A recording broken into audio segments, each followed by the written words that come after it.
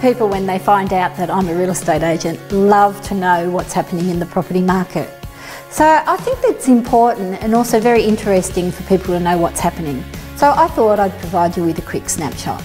I'm Joanne Danckwardt, and I've been in the property industry about 16 years, both as a licensed real estate agent and a property valuer.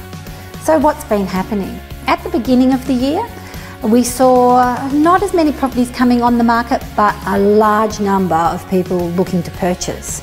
What did that mean? Well, we ended up having multiple offers on the one property and achieving higher than expected sale prices. For example, on one property, I got $60,000 more than any other 3-bedroom home in that location.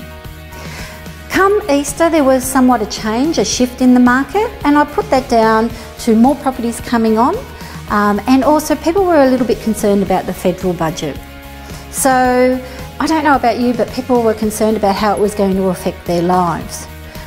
Since the release of the budget, we've actually found strong buyer interest again, and I'm really looking forward to seeing what's going to happen over the winter months. That's all from me for now, and I hope that you will give me a call. I'd love to have a chat or see you out and about.